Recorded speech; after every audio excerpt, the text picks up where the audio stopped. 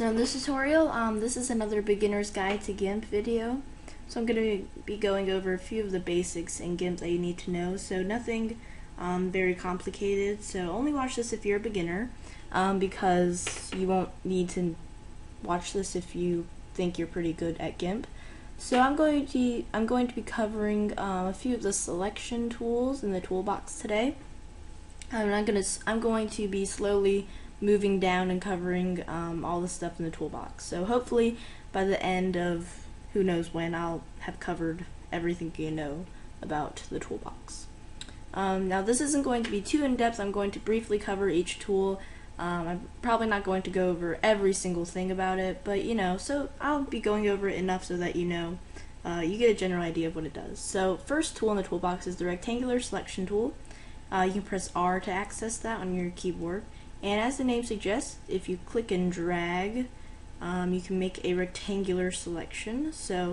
And a selection is marked off by this little, some people call it a marching ants kind of thing, or it's just this like white and black kind of line that keeps moving.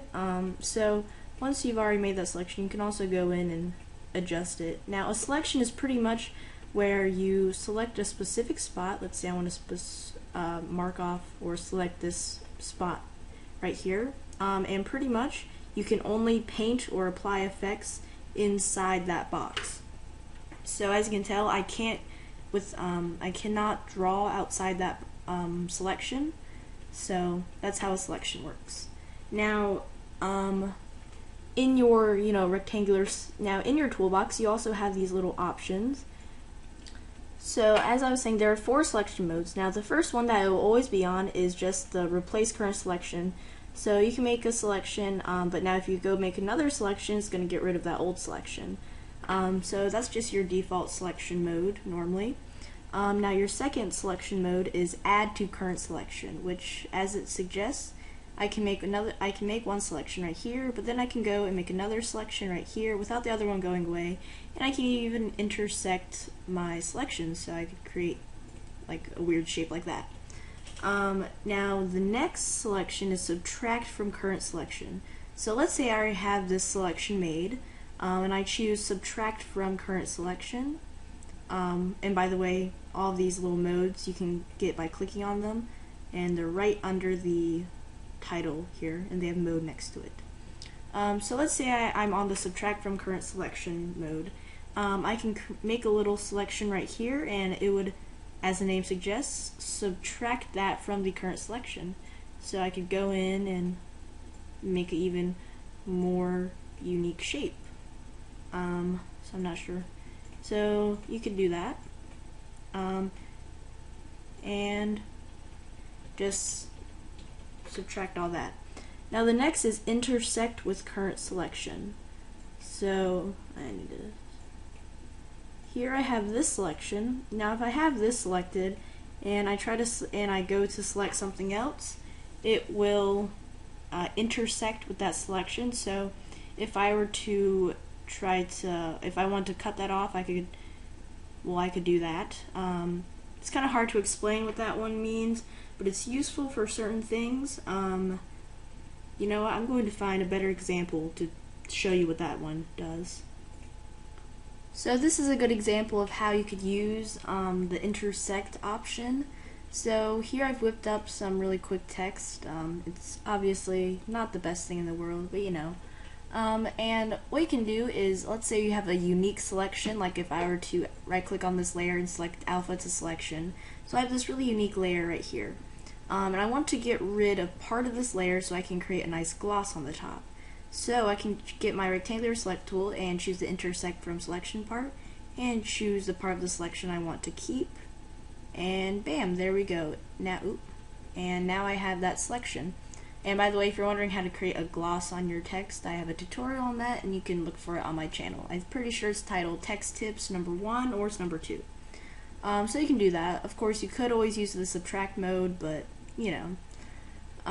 so moving on. Now, some other stuff in this rectangular select in the tool options box is feather edges. So I'm going to go ahead and boost this up to a radius of like 30 so you can tell what I'm doing.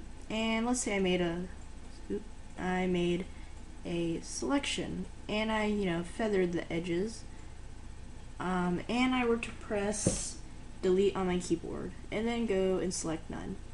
So as you can tell, the edges of this deleted part are kind of blurry, or feathered as you would call it. So the more the radius is, the fuzzier and blurrier the edges are going to be. And if you can't really tell what I'm talking about, here is what that's what it looks like when you normally with no feathered edges, and that's what it looks like with feathered edges. So it kind of blurs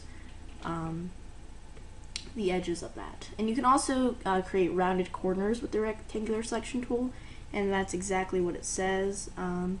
You can create rounded corners. So as you can tell, as I'm dragging this little bar, you can tell that the corners of my selection are being rounded off. Another thing is this, I'm not really going to go into the expand from center because I honestly don't know what that is. I've never really used it before, so it's not really anything you're going to use.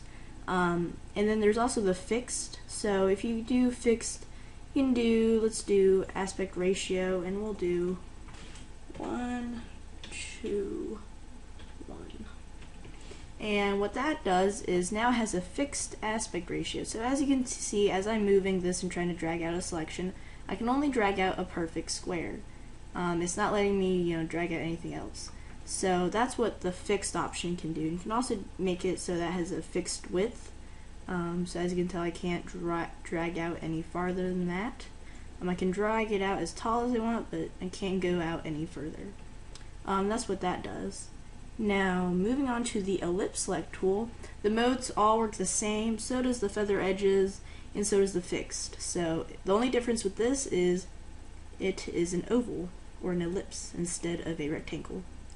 Now the free select tool, now the feather edges and all the modes work exactly the same, except this is a free select tool. You can draw any funky shape you want and turn that into a selection. So as you can tell, I've drawn my own custom selection, so you can either draw that in, as you can tell.